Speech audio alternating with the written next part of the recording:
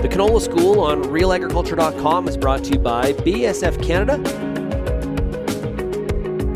and Invigor Hybrid Canola.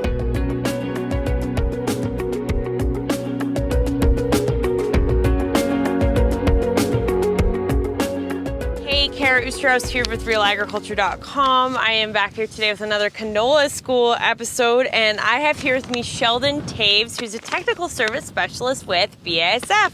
How are you doing today? I'm doing good, Kara. How are you? I am doing great. So we're at the time of the year. I mean, of course, we're going to be looking at rotations, and sometimes people are making these last-minute rotation changes. Do you want to talk a bit about the importance of keeping a wide rotation with canola?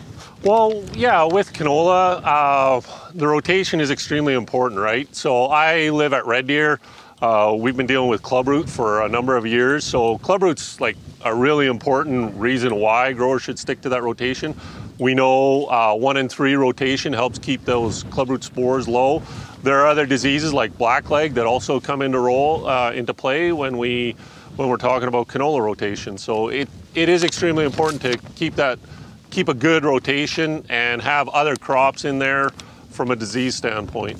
Now, from a disease standpoint, how wide should these rotations be? I mean, I know we can't always, there's not, Red Deer, you don't have as many options with crops, but how wide should these rotations be? Well, a 1 in 3 year rotation, talking with the Canola Council, and we know from research that 1 in 3 year rotation with canola it's adequate to keep those spore levels low.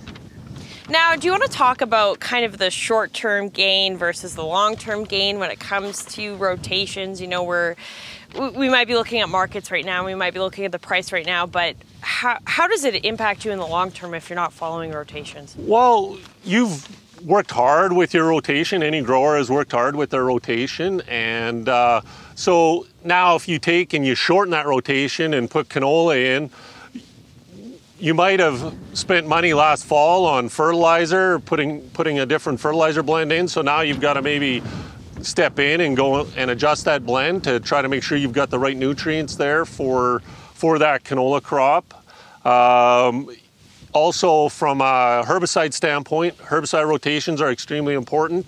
Resistance management. So, if you're shortening that rotation, now what's your go-to going to be when it comes to those herbicide rotations?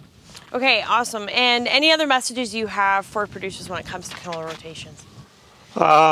Just really, it is looking at the rotations. It's that short term, if you're shortening up that canola rotation, it really will be a short term gain there.